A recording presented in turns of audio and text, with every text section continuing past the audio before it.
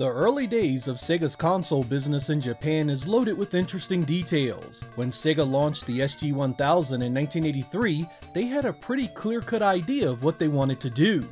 Unlike Nintendo, Sega wanted a console they made the majority of games for. If you look at the library of the SG-1000, the vast majority of those games were developed and/or published by Sega themselves. Even when there was a port from another platform like the arcade, it was typically Sega that reprogrammed it.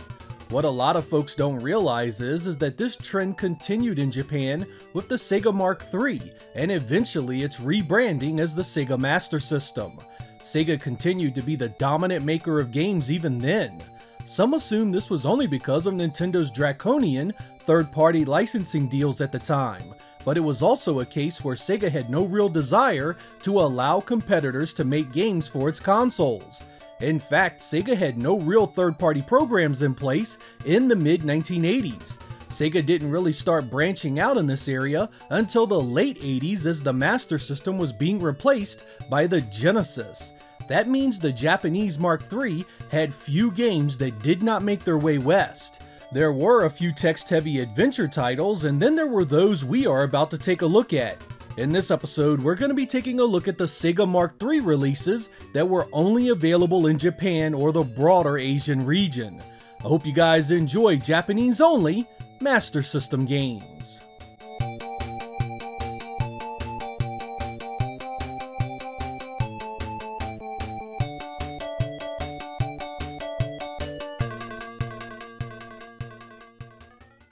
To this day, I am shocked that Megumi Rescue was not released in the US or Europe for the Master System. Originally released in 1988, this is actually a cool title with some fun and challenging gameplay. You are part of a fire rescue team that must battle blazes while rescuing people and their pets. Your team uses a trampoline-like device to launch your firefighter up to the floors of the burning building, where you have the option of grabbing the windows to put out fires, find bonus items, or rescue people. As the fire consumes more and more of the building, you must move faster to save everyone. If the fire reaches the people before you do, they drop from the windows and must be caught to be saved. Stages get more complicated the deeper you get in, and fires begin to spread differently to challenge you even more. This one uses the paddle controller to move your team left and right and took advantage of the FM sound unit for increased audio quality.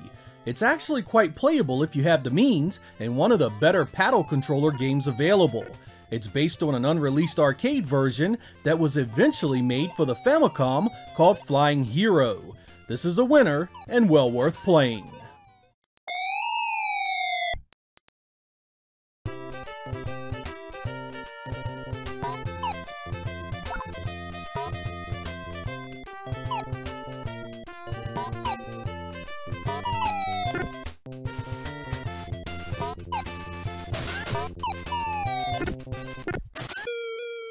I don't want to spend a lot of time on this, but 1987's Alex Kidd BMX Trial is another one that uses the paddle controller and was Japanese exclusive.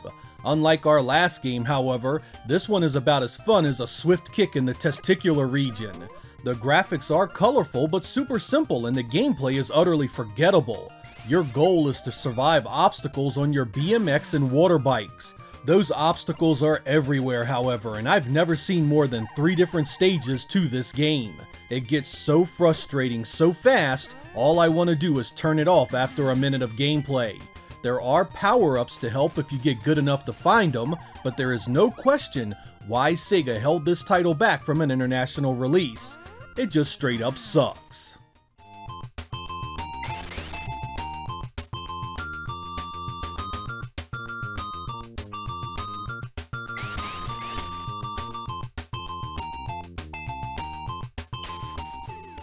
I was really happy to see 1988's Solomon Key make its way to the Master System courtesy of Tecmo.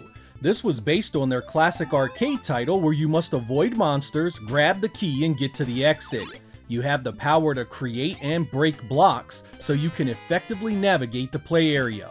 Plus you can collect other power-ups like fireballs to help you eliminate enemies. This is another excellent game that I really wish Sega had picked up for a Western release. It's quite faithful to the source and looks and sounds really nice. I tended to not care for the puzzle genre unless it had a solid action mechanic to the gameplay, and Solomon's Key fills that requirement nicely. It even uses the FM sound module as a bonus. If you track this one down in its original form, you'll notice it comes in a special silver cartridge box that has Salio on it. This was actually a fake company that Tecmo used to get around Nintendo's contracts. It's a Japanese exclusive that you should definitely check out.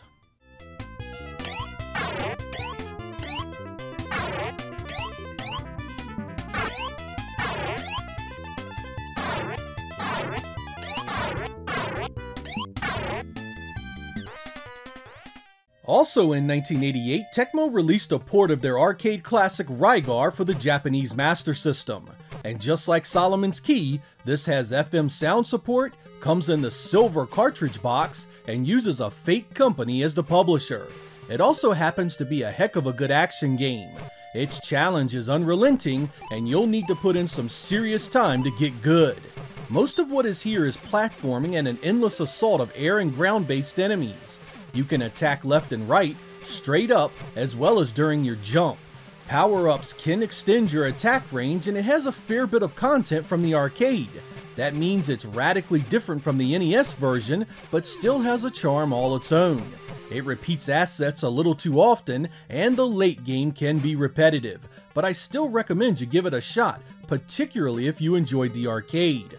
I would have rather have had a port of the NES version, but since Nintendo made that pretty much impossible, this was still nice to see.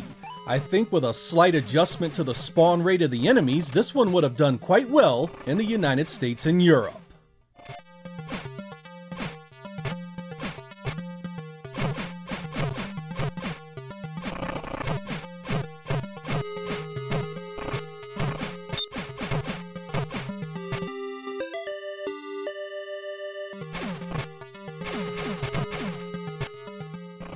In 1987, Sega released yet another paddle controller game called Woody Pop, which was sort of a breakout style game where you must protect your balls from falling into a pit as they destroy blocks. These games were fairly popular in the 1980s, and there are numerous variations of the idea. In this one, you can get power-ups that break the blocks easier, as well as multiple balls at the same time. Not much to say here, as the premise is super simple, and most of you have played some form of it 100 times. While Sega did leave this in Japan for the Master System, 4 years later they moved it over to the Game Gear, where it of course relied on digital controls.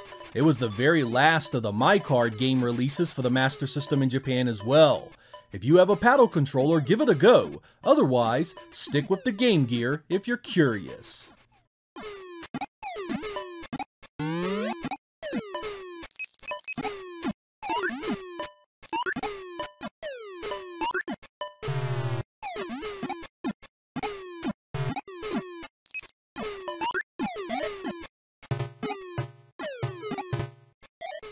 Speaking of My Card games, Sega released Satellite 7 for the Mark III in 1985.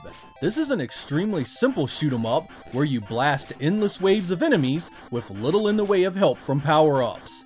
This one grows tiresome fast with similar enemies and terrain dominating the experience. The genre was still young at this point, and other games of the era suffered the same repetition. At this point, it's more a curiosity at best and won't hold your attention for very long. Sega definitely made the right call leaving this one in Japan.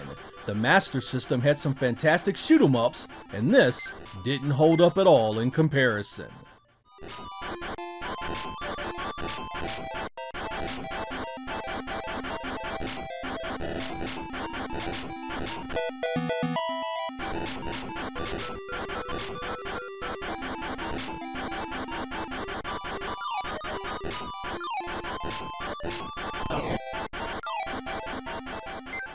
Opa Opa was a pretty popular little guy in Japan. He even served as Sega's mascot there for a while. So it was no surprise that in 1988, he got another game all his own.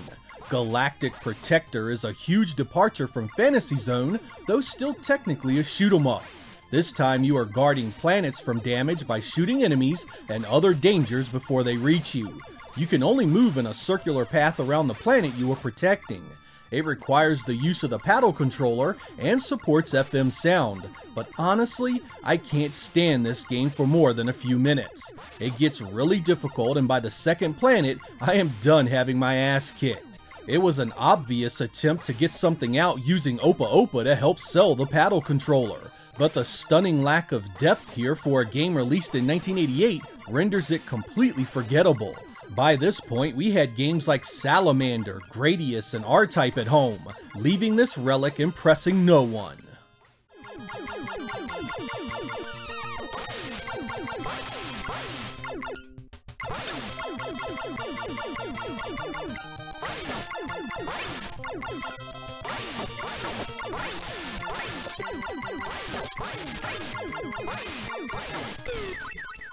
Okay, so most of you remember the Master System version of Great Golf here. It was released in the US and Europe in 1987, supported FM sound, and wasn't half bad.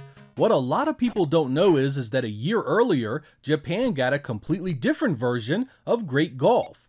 Instead of the third-person forward-scrolling viewpoint of the 1987 international release, this one here was played from an isometric view with completely different graphics, gameplay, and music. It didn't support FM sound and was much harder to boot. It's not a bad game, but man do I suck at it. Nearly every hole I get a double bogey, no matter how well my initial drive turns out.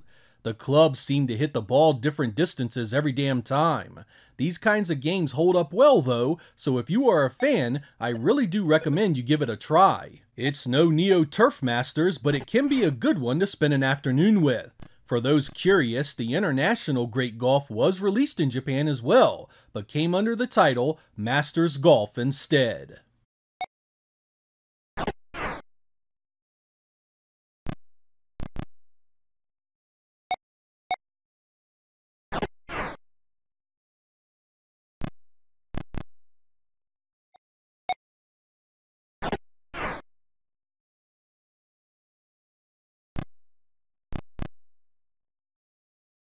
Great Baseball had a very similar situation to Great Golf. Most of you likely remember this game here, the international version of Great Baseball. It was released in all the major regions outside of Japan in 1987. Thing is, way back in 1985, Sega released a MyCard game called, you guessed it, Great Baseball exclusively in Japan. This is a completely different title that was nothing like the international release. It's a much slower game that mainly consists of foul balls and infield pop-ups. Scoring a run is damn near impossible. It doesn't play terrible, it's just that everything ends in a quick out. I've never seen a home run occur, and it's terribly slow at times. Japan did see an eventual release of the international version of Great Baseball, but it came under the name the Pro Baseball Pennant Race. It was actually an upgraded version of Great Baseball and plays much faster and spits out home runs like they're nothing. That means there are basically 3 versions of Great Baseball on the Master System. I guess if you don't get it right the first time, keep trying until you do.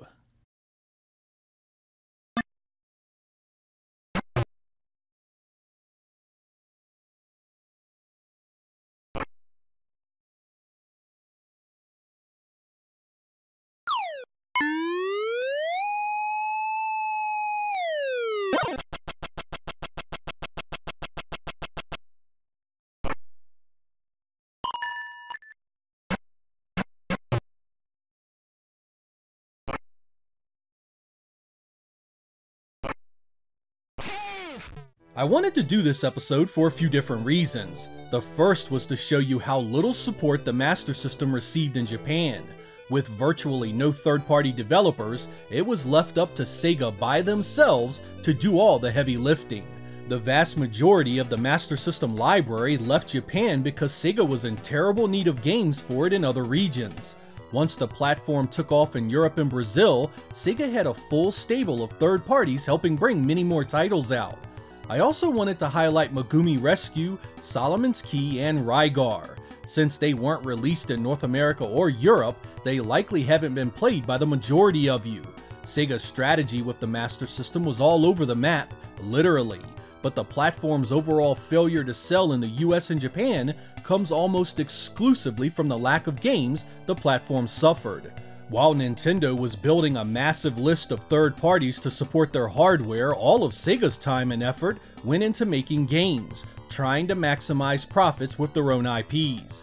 This created a huge imbalance that left the Master System with a fraction of the choice of its competitors. Once Nintendo was entrenched in the market, their monopoly made it almost impossible for Sega to do anything to counter it, something that affected them well into the life of the Genesis.